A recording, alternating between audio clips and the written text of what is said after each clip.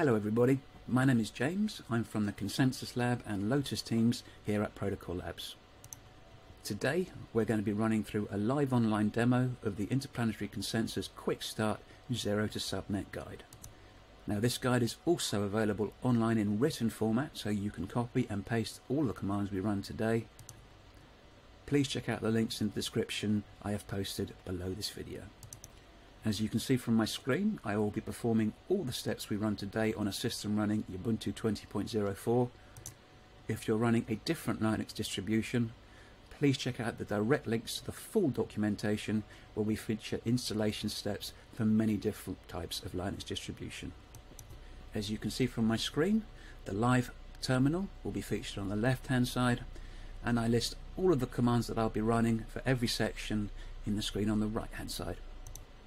Let's get started, and we'll begin by preparing our system for SpaceNet and IPC installation. We'll start by simply running a sudo apt update and let that run through. And as you can see on the screen on the right, we have a rather long list of dependencies, so I'm going to copy and paste those in. Hit enter.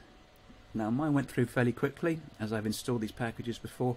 Yours may take a little longer, but once it's finished, we are finished with installing our dependencies.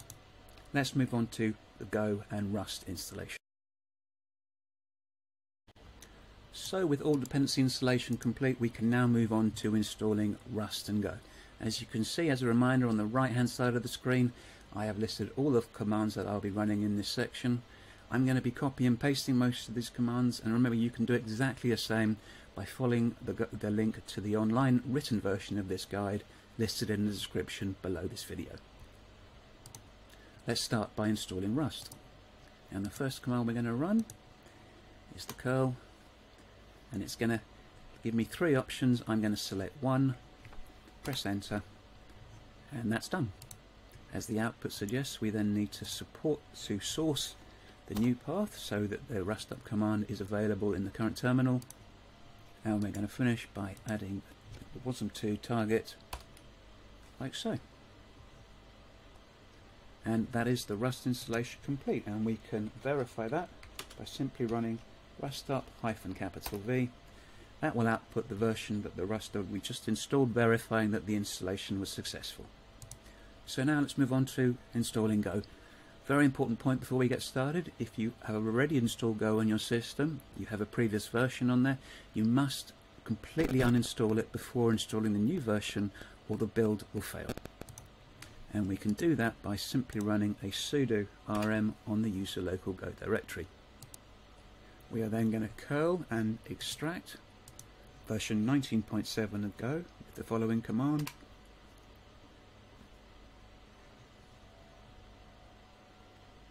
And we're done. Again, we then need to make sure we add the new Go path to the environment. We'll source our profile again to make sure it's available in the current terminal, and we can verify successful installation by simply typing Go followed by version, and that confirms that we have successfully installed Go version 1.19.7. In this section we're going to be installing Docker Engine, and we'll start by adding the Docker package repository. First command I'm going to run is sudo install. Nice and simple. We're then going to curl the GPG keys by running this command, and then make sure the permissions of those keys are set correctly. We'll then add the entries to our sources list like so. We'll then use apt to download and install.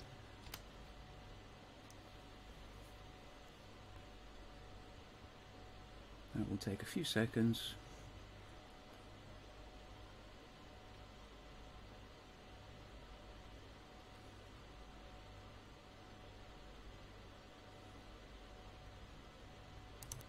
And we're done. And we'll finish by adding our user to the Docker group. And with that, Docker Engine is successfully installed. So, with the system preparations completed, we can now move on to building the IPC stack. I'm going to start by creating and entering a new IPC directory, and then I'm going to clone the IPC agent from the Consensus Shipyard repo using the following command. And that has completed. I'm now going to enter the new IPC agent directory, issue a make build, and then a make install infra command. Now this command will take a little time to run, but I'm going to leave it running so you can see the entire output.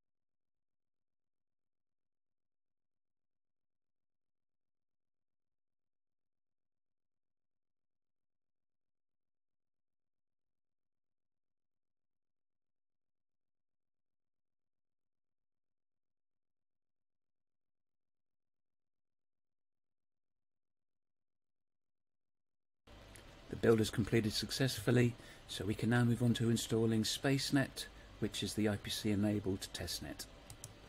To do this, we are going to install Udico, and this installation may be familiar to current Lotus users as Udico is a direct branch from Lotus.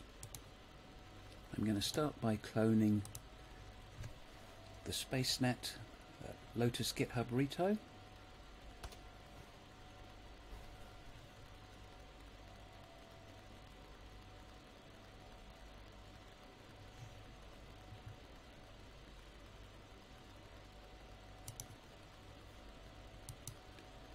And then I'll cd into the new Lotus directory and issue the make spacenet command. Again, this will take a little while to run, but I will leave it so that you see the output in full.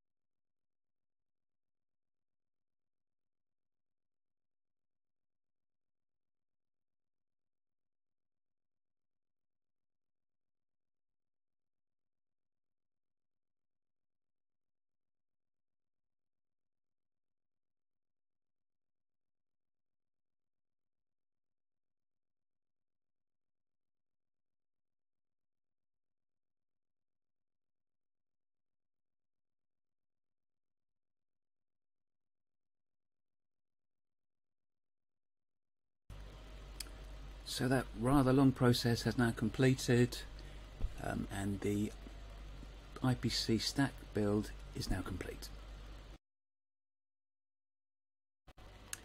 We can now move on to deploying our SpaceNet node. As you can see from my screen, I am already in the IPC directory that we created earlier. I'll launch the new Udico instance by issuing the following command. Now this command differs slightly from the written guide, which uses nohup. For your own installation, we do recommend either using nohup or screen. I'll start the instance by pressing enter.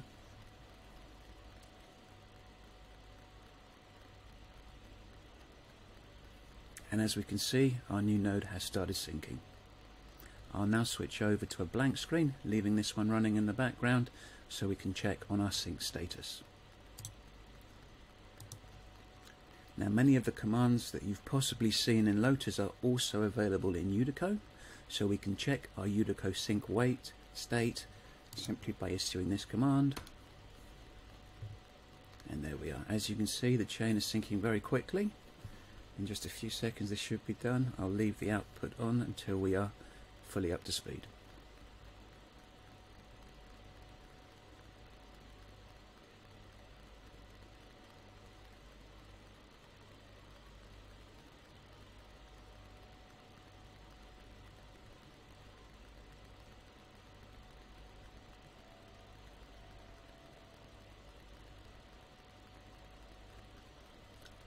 And there we are. We are now fully synced.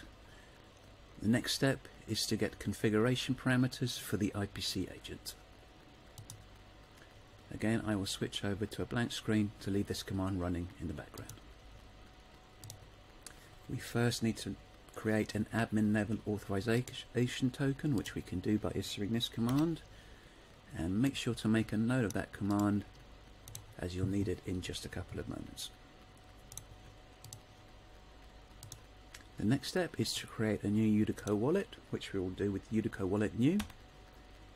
And again, make a note of that new wallet address for the next couple of steps. So we now have our authorization token and our new wallet address.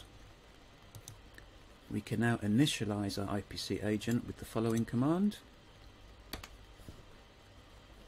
And as the output says, we now have a new config toml file which has been generated in the .ipc agent directory. We now need to edit that file using nano, using the following command, and we will replace all of the text in this file with the text that you can see on the right hand side of the screen, and remember that all of these texts and commands are available in the written guide.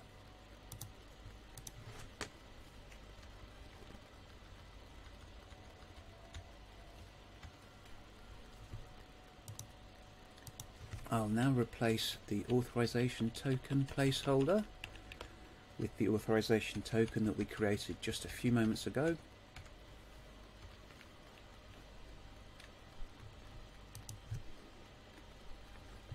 And then I'll move on to doing exactly the same with the wallet _0 placeholder, and I'll replace that with the wallet address that we created just a few moments ago.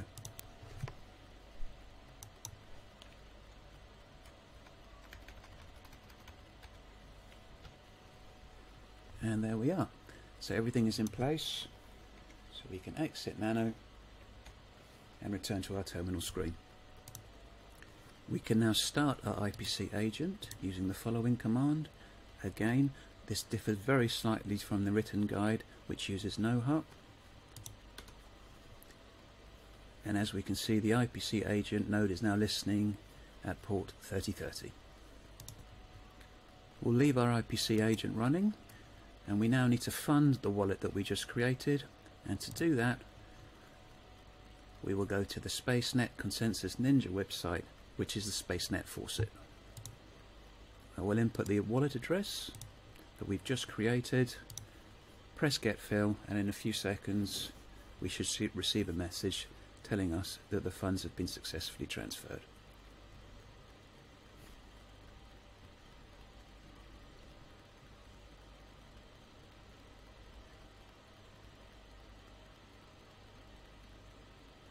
There we are. Our funds are on the way. We can now close our faucet screen. I'll leave the agent running in that window, return to a blank window, and I'll check the funds have been received by issuing a Udico wallet list command. And there we are, we can see our new address has been funded with 10 fil. Leaving both our SpaceNet node and IPC agent running in the background, we can now move on to the next section.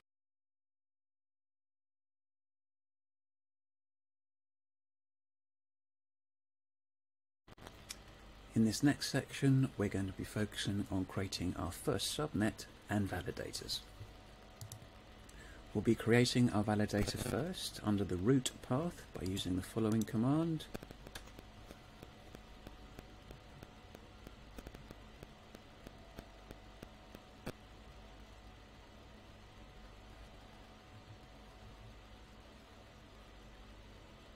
And as we can see from the output, we have a successful message telling us that the subnet has been created with ID root at T01006. We need to make a note of the new ID for use in the next step. We'll now move on to creating and exporting our new validator wallets. In order to create our wallets, we'll issue this command.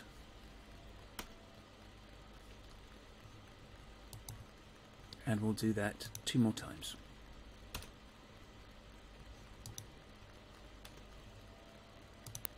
As we can see from the output on screen, we've created 3 wallets. We need to take note of those wallet addresses for the next step. We now need to export each wallet, which we'll do with the following command. And we need to replace the wallet placeholders with each of the wallets that we have just created. So again, we'll need to run this command 3 times.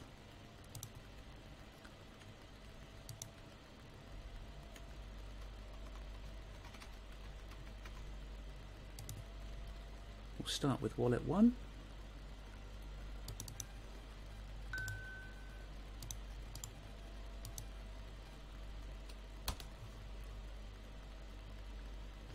Move on to wallet 2.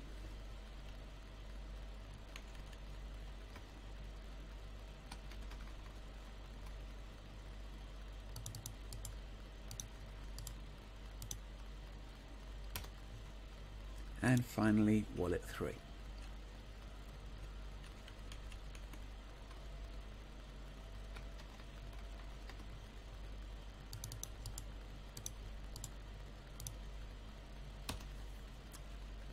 And we're done. We also now need to fund each of these wallets, and again we'll have to do this for each wallet, so we'll be running this command 3 times. We'll use this command and again substitute our wallet placeholders.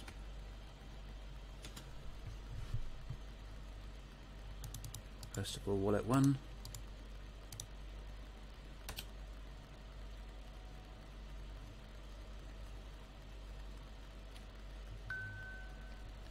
Followed by wallet 2.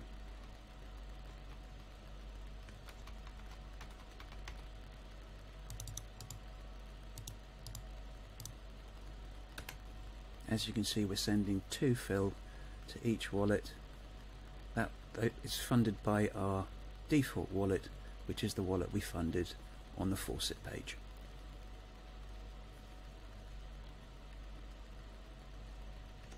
And finally, wallet 3.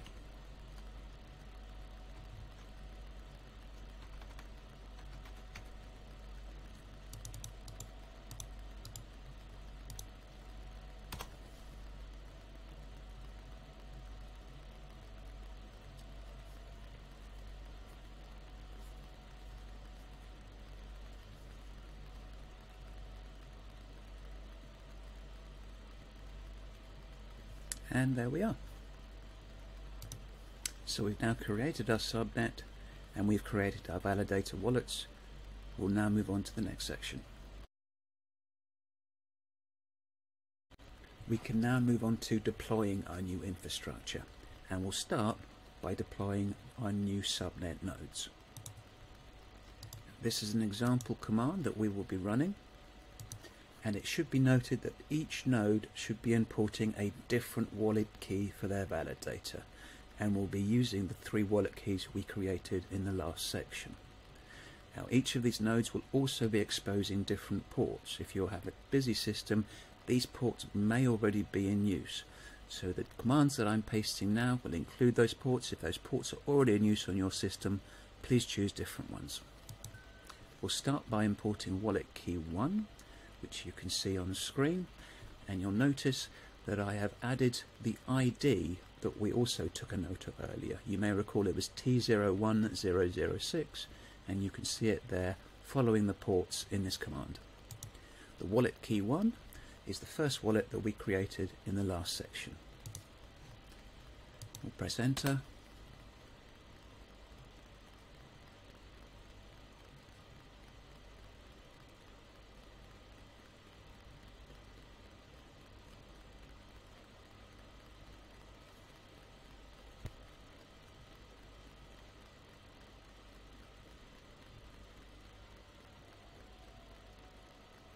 And we're waiting for the final output, which will confirm that this node is fully up and running. And there we are. The output is telling us that our subnet is running in container and the ID. Now we need to take a note of all of the details that we are seeing on this screen for use in the next steps.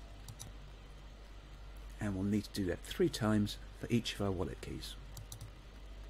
So I'm going to copy all this information here, and I'll save that in a text file. We can then move on to our second node. As you can see, the ID is the same, but we are now using different ports, and we are now using wallet key 2. The initial output is the same, and again we are looking for the confirmation message at the end, which we will copy and save.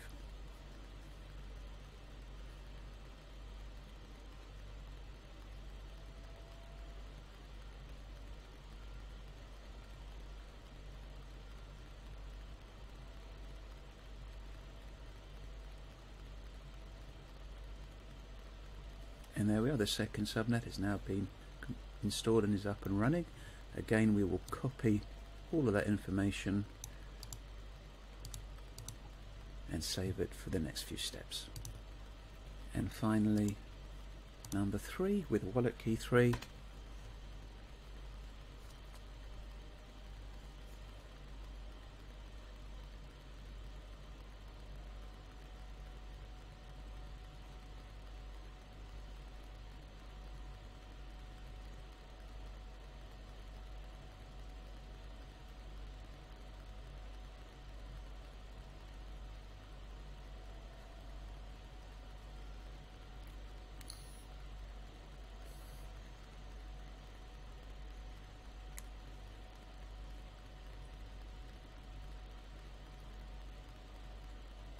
And once again we have a success message, and again we will copy all of this information for use in the next steps. Our infrastructure is now deployed, and we can move on to the next section. In this section we'll be concentrating on configuring our IPC agent, and we'll be using the details that we have just saved in the previous section. For ease of use, we're going to import the remaining keys into the first validator. Now, the IPC agent will act on behalf of all. We'll start with this command, and you'll note that I have taken the friendly name of the first validator container that we deployed in the previous step, which is IPC_root_T01006_1251. And you'll also note at the start of the command that we are specifying wallet key 2. We'll press enter, and we have a success message. We'll now do the same with the third key. Again, I'm using the friendly name of the container, the validator container, 1251, and this time we have got the wallet key 3. And again we are given a success message. We'll now edit the config toml by using our nano command, like so, and we'll append the data on the right hand side of the screen to the end of this document. We'll be replacing some of the placeholders with the information that we saved in the previous section.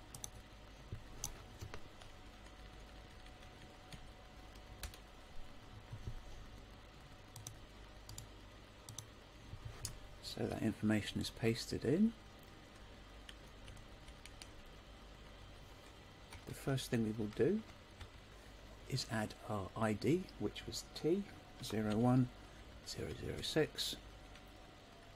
We'll then move down to the authorization token. We'll delete the placeholder and we'll add the authorization token that we received when we successfully installed our first container validator. That token is as follows. We then need to add all 3 of our wallet addresses.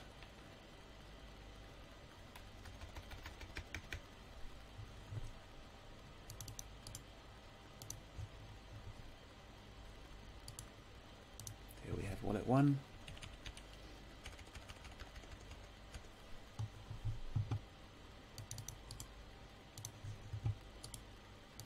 Wallet 2.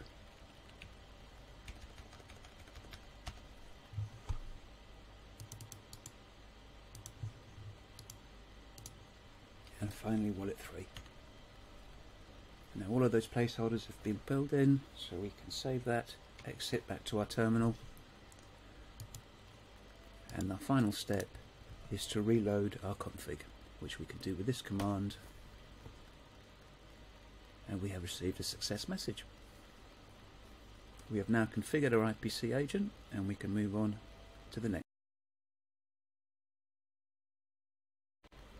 So all of our subnet infrastructure is now deployed, and we can now join our validators to the subnet. For this we need to send a join command from each of our validators, from their validator wallet addresses, also providing the validator's multi-address. All of the information we require for this section we've already put to one side in the deploy infrastructure step. We'll start with validator 1, and as you can see we have some placeholders to fill in. So we'll start with our wallet 1 address.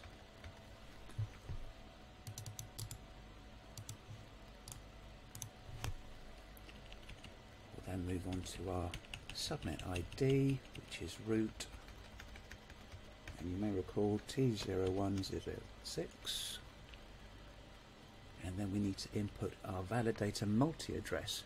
Now this is in the subnet validator info section in the information that was output in the deploy infrastructure section. We'll copy that in.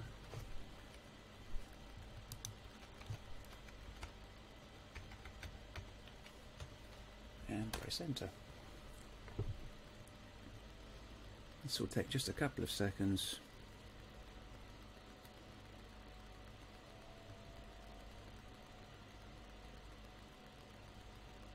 And there we have our success message that our first validator has been joined to our subnet. We'll now move on to our second validator, again replacing the placeholders as we go.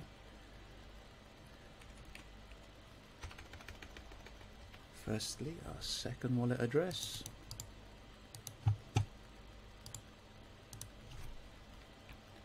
We use the same subnet ID.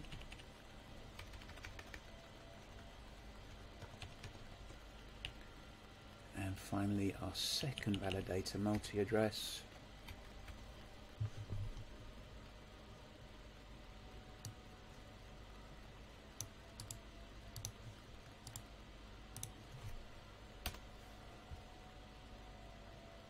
And there we have our second success message. And finally our third validator, we're going to do the same steps, this time using our information for the third validator information.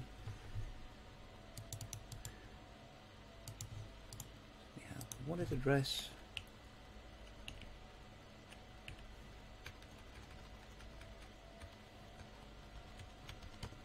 our subnet ID, and finally our validator 3 multi-address.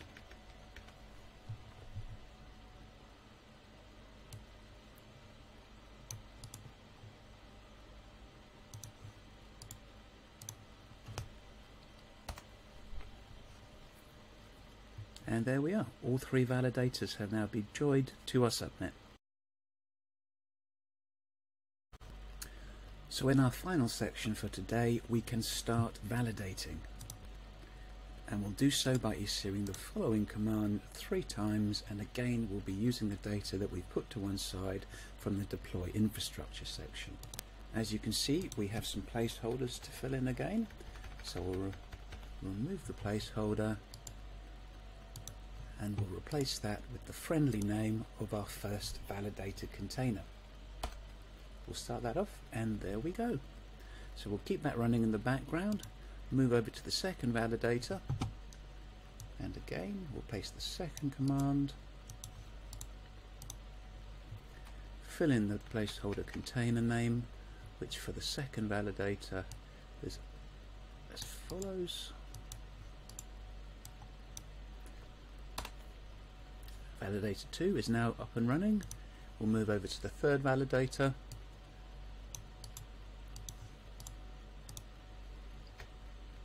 and in the same way we'll paste in the friendly name of validator number 3, press enter, and there we have it, all 3 validators now up and running. We can also now check that the subnet is running by issuing the following command, which is already on the screen there. Press enter, and as we can see, IPC agent root T01006 status 1, everything is looking good. So throughout today's video we now have our SpaceNet Udigo instance running, we have our IPC agent running, we have our validator 1, validator 2, validator 3, and we've confirmed that the subnet is up and running.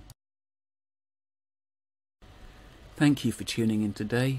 You can reach out to us at any time on the IPC help channel in Filecoin Slack, and please remember to subscribe to the IPC announcement channel to stay up to speed with all things interplanetary consensus. You can learn more about Interplanetary Consensus and Consensus Lab on our YouTube and Twitter channels, and our websites consensuslab.world and IPC Space. We look forward to seeing you all really soon.